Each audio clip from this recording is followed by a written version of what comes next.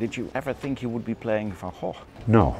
I mean, it wasn't like something that ever occurred to me, but when I heard Julian was going to make a movie about Van Gogh, I was very interested. Immediately? Yeah, because I thought he's a great filmmaker, he's a great artist, and he's the guy to make this movie. And you're the one to play in it. And how did you become it? How did you become fit? Through painting. Through painting? Mostly through painting, and also the obvious thing of research. I learned much about him because, like a lot of people, I was always a little burdened by this cliché of him as the tortured genius, you know, that cuts off his ear. Punto. You know, exclamativo. I mean, that's it, you know. So I appreciated him a lot more, and he wrote some beautiful things that I felt very close to and very inspired by. What I see nobody else sees, and sometimes it frightens me. I think I'm losing my mind. But then I say to myself, I'll show what I see to my human brothers who can't see it. It's a privilege. I can give them hope and consolation. You're confusing people. You're confusing yourself with your paintings. I am my paintings.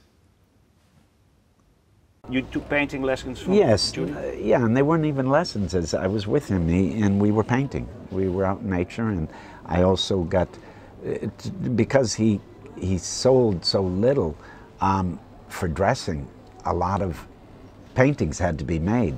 And it was fascinating to see, there was a whole team of people making these Van Goghs, you know, for dressing. And one of the people there, Edith Badron, I may not be pronouncing her last name correctly, because to me she was Edith, my painting teacher. She helped a great deal.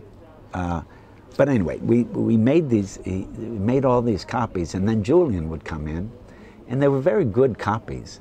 And it was always beautiful to watch Julian come in and say, it's dead. And then he'd say, get me some paint. And he'd go and he'd show me, and sometimes he'd let me do it. He'd start playing with it. And you'd see it come alive. And that was beautiful. I'm telling you, you have to look inside. You keep saying, look inside. I get it, I do. You keep repeating yourself. What do you think I'm doing? I don't invent the picture. I don't need to invent the picture. I find it already in nature. I just have to free it. All right, I'm just saying, first think about your surface and how the paint will sit on it. Get control over what you're doing. Maybe you should work inside more.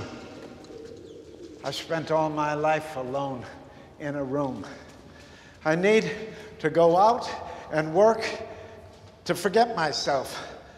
I want to be out of control. I need to be in a feverish state. It's called the act of painting for a reason. All right, calm down. I don't want to calm down. The faster I paint, the better I feel. When I first started painting, one of the first things that he really said, okay, you're on your own, let's see what you do. He wanted me to paint a cypress tree, which was a common, you know, in Alichamps, there's many. As we were there, and I started to paint, and I was like in a rush to paint a cypress tree.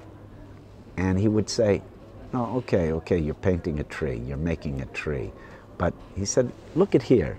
And he'd say, what's going on there? And I'd say, well, I see a little dark spot. He said, well, let's see the dark spot. He was telling me, paint what I see. It's like, I recognize that our minds rush to make stuff mean, to reproduce, to copy, to, you know, and then once I started thinking in terms of mark and color and strategy and undoing strategies, everything opened up. The way you see things is completely different, you know. In your beard now, I see, you know, Lots I see of a little gray. yellow, I see some gray, you know what I mean? Yeah. It was a great practice to train not only literally a way of seeing, but a way of thinking.